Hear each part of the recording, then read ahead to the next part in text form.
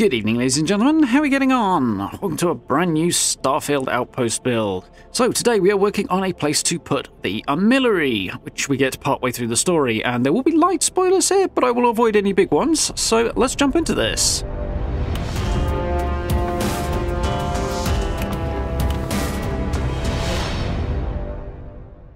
Okay, yes, so partway through the story, we get the opportunity to build the Armillary in our outposts. There's other options as well, but for the purposes of this video, not going to go into any more detail than that, but there are a couple of things with it. Top of the list being, it won't fit in any habs, which is a bit weird, especially given the reasons for moving it, which I will not go into.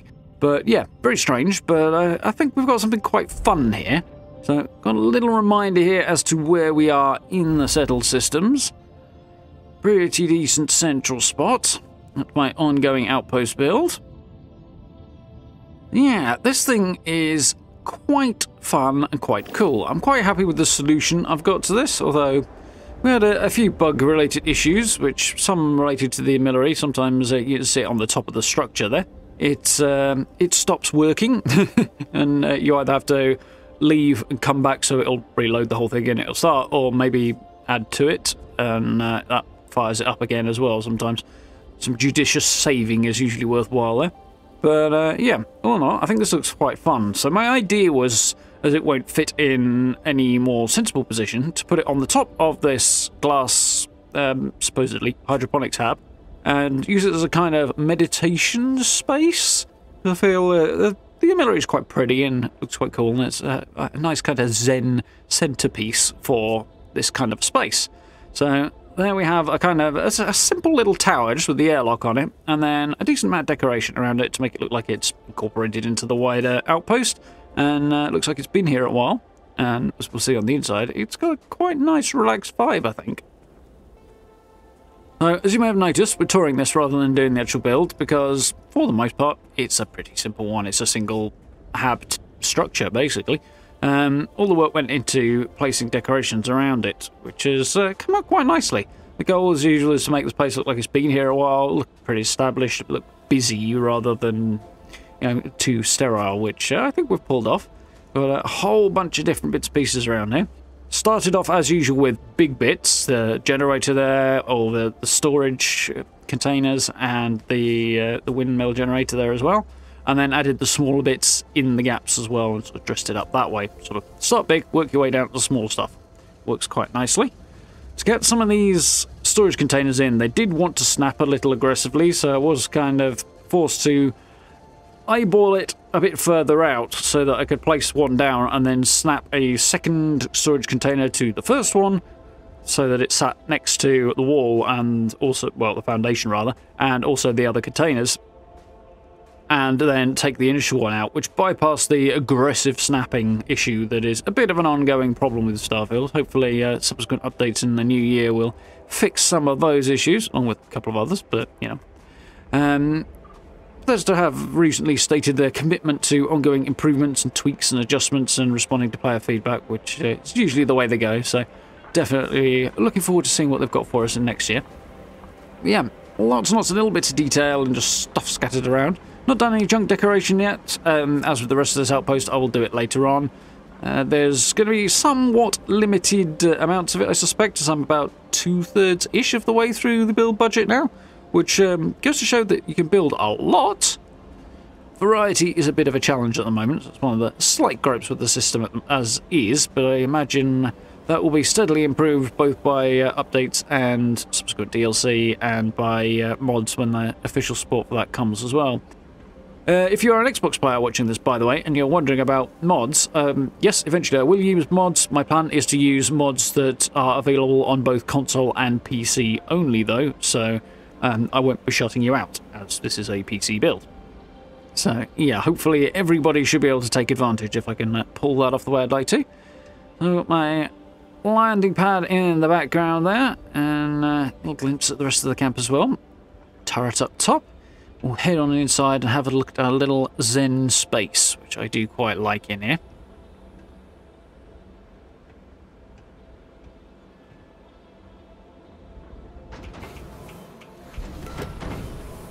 And voila! We'll take a little look at this place in the evening in a bit as well, because it looks really pretty, really cool, but easier to see it in the daylight in some ways, so nice to do that.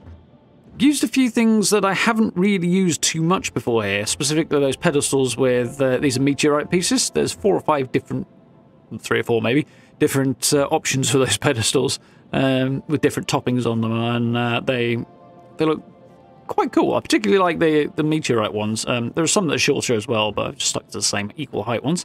There's the Armillary up top there, looking really quite stunning. It's a very, very pretty thing to look at. And obviously we've spaced it in with some of the strange, wacky and wonderful statues that we have available, and figured a few nice kind of beds just to kind of relax and meditate on, sort of thing, or mats on the floor if that's more your speed.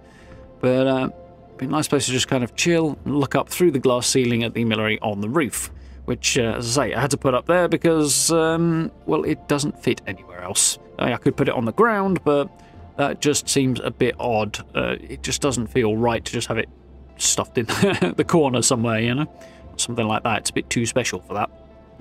So yeah, it looks quite nice up here. We've got a bit of a headcanon for it. I did have a couple of small issues with building this. I say small issues, that required me to start the whole structure over about 3 or 4 times, actually. Because I think because this outpost is getting really quite large and detailed now, the game is maybe struggling a little bit. This used to happen with Fallout 4 as well, so, you know.